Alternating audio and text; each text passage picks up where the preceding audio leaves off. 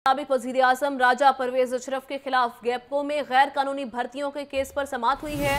एहतसाब अदालत के जज नजमुल हसन ने केस पर समाअत 5 नवंबर तक मुलतवी कर दी है। इस पर बात करेंगे हमारे नुमाइंदे सकलैन जावेद से। सकलैन, आज की समाअत के हवाले से बताइएगा। ये एहतसाब अदालत के जज नजमुल हसन ने गैपको में 437 गैर कानूनी भर्ती केस में मुलविस साबिक वज़ीर आज़म राजा परवेज अशरफ के केस पर समाअत 5 नवंबर तक मुलतवी कर दी है।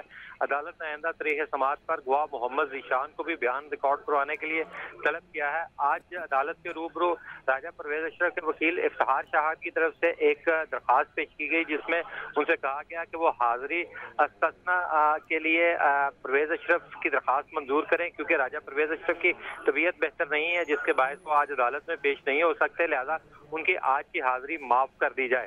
जिस पर अदालत ने इस केस पर मजीद समाअत 5 नवंबर तक मुलतवी कर दी। 5 नवंबर तक ये समाअत मुलतवी कर दी गई है। शुक्रिया आपका सकलैन जावेद।